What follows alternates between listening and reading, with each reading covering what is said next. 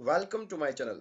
Today I will explain you how to use the collection, insert, update, delete and retrieve in MongoDB database. How to create the collection, how to perform the CRUD operations like create, insert, update, retrieve and delete. Right. So let's start with the MongoDB. Here, first of all, you need to understand the difference between the what SQL is doing and what MongoDB is doing. The term database is refer same at the both end. So whatever the DBMS is there, that in RDBMS the database keyword is there, the same thing is available in MongoDB. But the table keyword, that is the structured representation, right?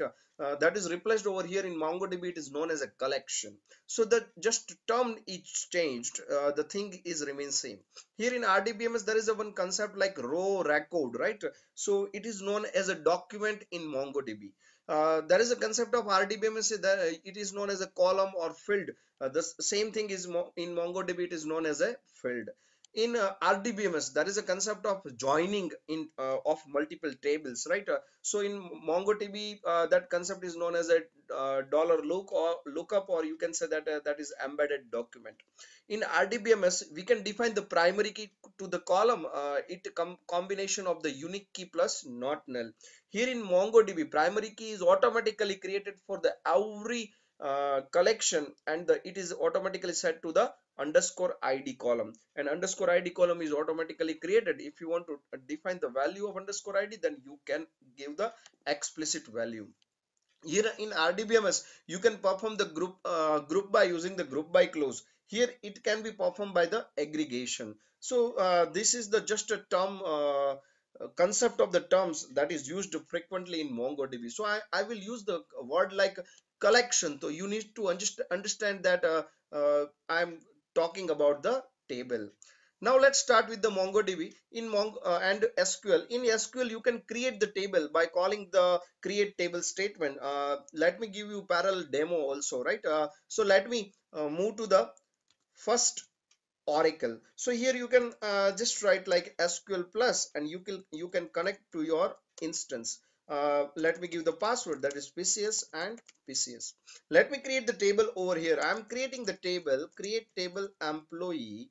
Uh, might be a chance the table employee is there. So let me drop first. Let me create the table, create table employee, employee number. I'm defining integer primary key, and then you can give the employee name, for example varchar to 30, and then you can give the salary, for example it is number of 7, right? The table is created, but record is not inserted over here. What about the MongoDB? In MongoDB, the collection is automatically get created on the first insert statement.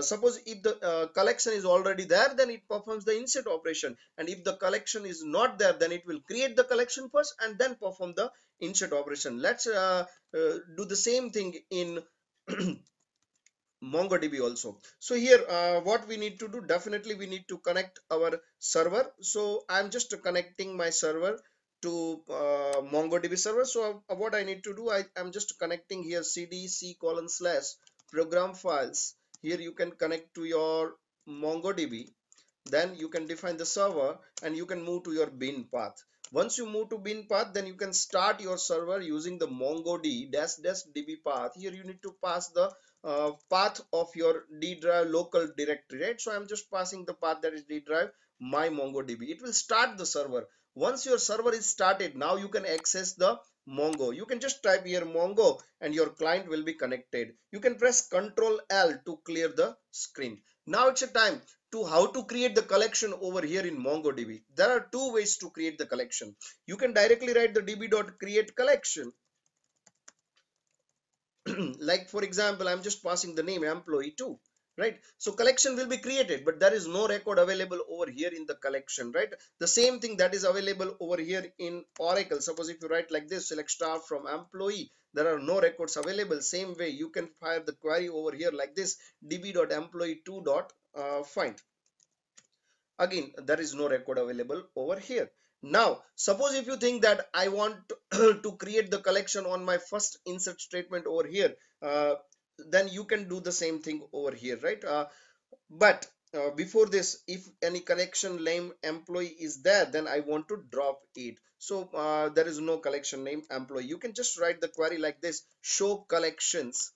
It will give you the list of the collection, and here you can write the query like this: select star from tab, and it will give the list of the tables that are available over here in Oracle, right? So employee is the collection available there, right? Now I want to insert the into the collection. So you can just write db.employee.insert. Employee collection is not available over here. I'm directly inserting the record. You can just write employee number, for example 101, employee name colon, for example Parag, employee salary, for example I'm just putting here 50,000, and here you can close your insert statement, and then you can just press and enter. Now you can show the collection, and you can find that there is an employee collection is created over here, right? Now here you need to perform the explicit insert. So what is the benefit of in using this insert statement in MongoDB? If this collection is already there, then it will perform the insert. If collection is not there, then it will create the collection and then perform the insert. This is the biggest advantage over here. Now suppose I want to perform the insert over here in Oracle. Very simple. You need to write query like this: insert into employee, employee number, employee name, and you need to pass the salary, and you can write the value, that is for example 101, and let me write the value, that is Parag, and the salary is for example 50,000. Record is getting created, right? The same thing you can perform over here. For example, I am adding the one more record, that is Devan, and here you can add the value, that is for example 60,000. You can add one more record, for example 103, Kapil, and you can add the value, that is for example 70,000. Same thing you can do over here. You can perform the value, for example 60,000 Parag, I'm adding here Kapil, 102 is the employee number. Here you can add the 70,000 value is for example Devan, and 103. Once all is done, now you can write the query to retrieve the data. So if you want to write the query to retrieve the data, here for clear screen you can write the cl space scr, and you can write the query like this: select star from for example table name, that is employee. If you write like this, it will give you a record, right? Suppose if you want to do same thing over here, you can just press Ctrl L, and then you can write the query like this: db.employee.find, and then you need to uh, if you press enter, it will automatically generate the underscore id column over here, and that is the unique representation of the record. Employee number, employee name, and salary, all this thing is available over here. Suppose if you want to look in pretty look of JSON, then you can call the function, that is db.find.pretty, and it will give you the in JSON lookup value, that is employee number, name, ID, and all these things. Once you can retrieve all these things, now let's move to the presentation. See here, collection is created on the first insert operation, db.employee.insert, employee number, name, and salary. And you can also create the collection by calling the db.create collection. There will be no record inserted over here. The benefit of using this is what record is inserted, as well as if the collection is not there, then the collection will be also created. Now let's understand the difference between the insert statement that already I executed, and I given the demonstration that you can just write like this: insert into employee number, name, and salary, and here you need to write like this: number, name, salary, on and all these things. Now SQL statement, for example, if you want to drop the table in SQL, then you can write the query like this: drop table name, and here for this you need to write the query like db.employee.drop. Let me give you the demonstration of the both. Very simple. Here you can just clear the screen. Now you can create the table based on the another table. For example, I'm creating the table: create table employee2 as select star from employee. It means the table is getting copied, right? Now I want to drop this table, so you can just write the query here: deep show collections. See, there are two collection are available, employee and employee two. Same thing is available over here. If you write like this, select star from tab, then there are two collection is there. One is the in recycle bin, employee and employee two. There are two collection are available. Now I want to drop this table. So you can just write the query like this, drop table employee 2, the table will be dropped. And for here in Mongo you need to write like this, db dot collection name dot drop, then your collection will be dropped. You can just check so collection, and here you can purge the recycle bin, and then you can check now select star from tab. There is only one table, that is employee, and here also one table, that is employee. Now it's a time to perform the another query. For example, see, if you want to add the column over here, that is join date, for example, then you can simply write alter table name, add join date over here, and here you can perform using the update menu. Let me show you the example of both. Very simple. Here again you can press Ctrl L, and here you can press the clear screen. Now I want to add the column, so you can simply write like this, alter table employee add, and you can write like this join date, and the data type is date.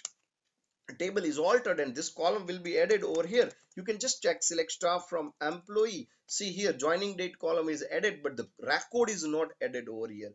One of the biggest advantage of using in MongoDB is what you can just write db dot your collection name dot update many is the function in which you need to provide the two argument. The first, for which condition you want to apply. Suppose if you want to apply this update on all the records, then leave it blank. Suppose if you want to perform on only one or two records, then you can pass the condition over here. Now I want to perform in all columns, so all records, so I'm just put it blank. Now here you can set the value. I'm just setting the value, that is $set colon. Now suppose if there is a column is already there, then the value will be replaced. If column is not there, then it will create the column and then assign the value. This is the one of the best thing available in MongoDB. For example, see, if you write like this $set colon, now I'm writing the join date colon. Now what value you want to assign, so you can call the Java constructor. For example, new date, this is the java.util.date constructor, and it will assign the value of the current date and time. And you can just check select db.employee.find, and you can call the pretty function, and you can see that db.employee.find.pretty, and you can check that, see, the date is assigned to each record over here. It means that the date, employee number, name, and date having the record also. See here record is not there, for that you need to perform the insert.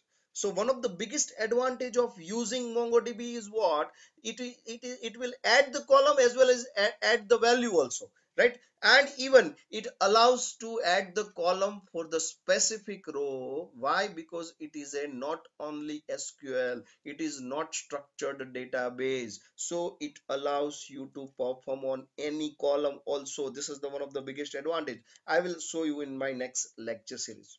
Now suppose if you think that I don't want this join date column, so you can just simply write the query alter table name drop column name, and here you can call the $unset operator, and your column will be deleted. Let's just check how to do this. Very simple.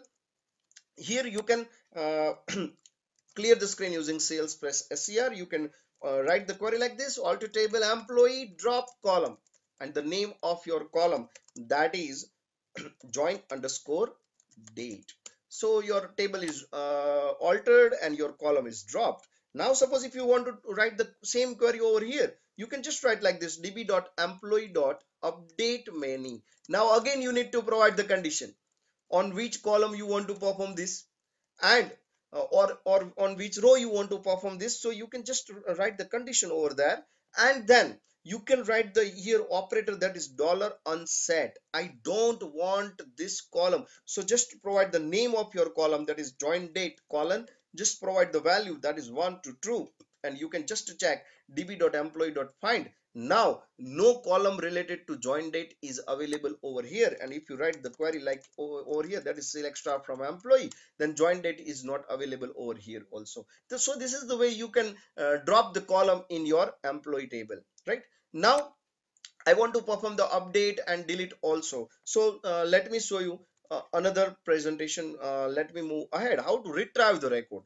So very simple. You are writing the query select start from employee over here, and here in MongoDB we can write the query like that, db.employee.find. But sometimes what happen, we want the selected column from the table, like select employee name, salary from employee, and here you can select the query data also. See, let me show you the demo. Here you can press the Control L, and here you can press the CL space SCR. Now you can write the query like this: select I want the employee name and salary from employee, only this two value, right? So you can write the same thing over here, db.employee.find. Here in find there are two arguments are there. First argument is for the condition, where you can pass the where clause. Right now I want all the records, so I'm not passing the condition. Here you can mention the columns, which column you want. So you can just simply write that ename column 1, it means I want the name. You can simply write that salary column 1, it means I want the salary column, right? And then you can just press the enter. It will return you the name and salary. But what happens, underscore id is the default column that is available every time. So if you don't want here underscore id column, then you can hide it also. How? You can just write like this, underscore id colon 0, and if you write the underscore id colon 0, then it will hide your underscore id. It will display only employee name and salary, the same thing that is available in Oracle. Not only this, suppose if you think that I want to write the condition, I want the only data whose salary is more than 50,000. It means I want the record of only Devan and Kapil, right? So you can write the condition over here, select star from ename employee from employee, where salary greater than 50,000. Suppose if you want this two records only, same thing you can write over here. uh, what you want, that is the second parameter, and what your condition is, that is the first parameter. In first parameter you can write the condition. For example, you can write the condition over here like this, dollar salary, that is the name of your column, right? So dollar salary, or you can write directly salary. Now you can mention dollar greater than. Why? Because greater than operator is not allowed over here. So for that you need to use the dollar GT. Suppose if it is a less than, then you need to use dollar LT. Suppose greater than or equal to, then GTE. For less than or equal to, that is LTE. So this is the way. LE, GE greater than or equal to, GE, LE, GT. For equal you can use EQ, or directly you can write the colon, it will work. Then you can write here dollar GT colon, pass the value, that is 50,000. One of the rule is what, you cannot pass the two consecutive colon over here. So just bind it within the curly braces, and you can press the enter. See, there are two records available, Kapil and Devin, both having the salary 60,000 and 70,000. So this is the way you can fire the query. So in find function, the first argument is the condition, and the second argument, that is what you want to retrieve. So what column you want to select, right? So this is the way you can write the query over here. Underscore id is by default 1, so you can mention it 0. This is the way you can fire the conditional value in Oracle, and this is the way you can write the query in MongoDB. Now suppose if you think that I want to perform the update in SQL, then what you want to do, see, for example, in SQL, if you want to update the city is equal to Rajkot, where salary greater than 50,000, you cannot update this until and unless city column is there. Suppose if you write the query like this, you need a city column is there, right? Suppose if I write like this, update employee set city is equal to Rajkot, where salary greater than 50,000. City column is not available over here, right? But here in MongoDB you can do this. How? See, you can write like this, db.employee.update many. Now you first is the condition, what condition you want to provide. So I'm just passing the condition, that is salary colon dollar GT colon 50,000. It means I am passing the condition that I want the data, I want to update the data of all employee whose salary is greater than 50,000, right? Now you can pass the value, that is what you want to do. So what you want to set. So I'm just setting $CT, or you can mention like this, city colon Rajkot, right? Same query you can find over here. See, $set city colon Rajkot. So this is the way you can set that $set colon city is equal to Rajkot. So this is the way you can write the query, and you can just check. See, the two records are modified, and you can check db.employee.find dot pretty, you can write, or you can just write the db.employee.find, and you can see that the city column is added to the two records, that is in Kapil and Devin. This is never ever possible in your structured database. In structured database, if you define the city column, then it is applicable to every record. You can definitely place the null value inside the column in which you don't want to put the value, but the column is there, column is required. Here you can say that there are only 3 columns available in first record, and the second record having the 4 column. That is possible in MongoDB. Suppose if you want to fire here the query like this, then what we need to do? In Oracle, we need to add first the column. So I how to do like this? Alter table employee, I need to add the column, for example city worker to 30. Once you add this, then and then you can fire the query like this: update employee, set city is equal to Rajkot, where salary greater than 50,000. And now you can check, select star from employee, and you can see that let me set the line size first, 200 for example, and now you can see that there is null value is available over it, but city column is there, right? And here city column is not there. This is the basic difference between the structured database and the no SQL database. Suppose if you want to give the increment to the, for example Kapil, let me give the increment of 10% to the Kapil. How to perform the query in SQL? In SQL, very simple. Suppose if you write the query, if you want to give the 10% increment to Kapil, so for example 70,000 is the salary, I want to add the 7,000, right? So let me write the query over here. Suppose I want to rise the 10% increment to Kapil. So you can simply write update employee set salary is equal to salary multiplied by 1.10, where name is equal to, for example, Kapil. And you can check, select star from employee, and you can see that salary of the Kapil is 77,000 now, right? Here the salary of the Kapil is 60,000, right? So I want to give the increment to the Kapil. The same query you can fire over here. How? See, db dot employee dot, you can write the query that is update many. Some people ask me that what is the difference between update and update many. Update updates only first record, and update many updates the all the record. That is the basic difference, right? Here you can pass the condition to whom you want to update the record. So I want to update the record of Kapil, so I'm just writing here ename colon Kapil, that is the name of the Kapil. Now this is the condition. Now what you want to do? I want to give the increment to the Kapil, right? $mul colon, here you can pass your value, that is salary colon 1.1. So what it happens over here, the salary of the Kapil will be incremented by 1.1, that is multiplication by 1.1. You can just check, see db.employee.find, and here you can check that the salary of the Kapil is incremented by 10%. So this is the way you can fire the queries over here in MongoDB for the updating the value. But suppose if you think that I want to make the addition, that is I want to add the salary plus 1,000, suppose if you want to do, then you need to use the variable over here, that is operator over here, that is $inc, right? And for the multiplication you need to use the $mul.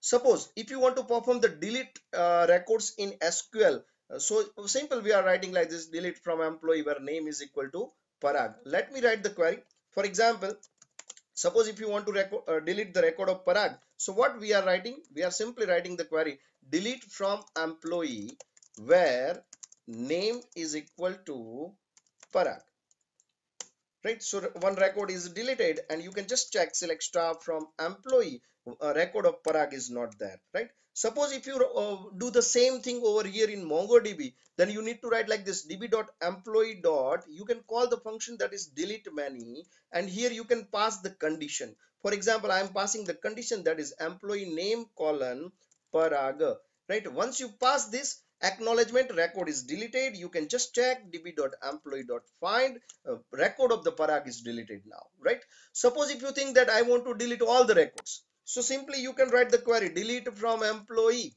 and it will delete all the records. And now suppose if you write select star from employee, there are no records available over here, right?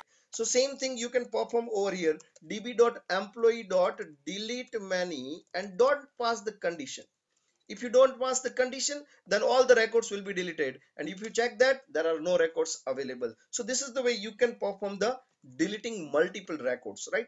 All the records. Suppose if you want to write the multiple condition, then you can add the condition over here. This is the where clause, and here you can pass the condition. Suppose if you don't want to pass the condition, then all the records will be deleted. Same here, if you are not passing the any value over here, all the records will be deleted.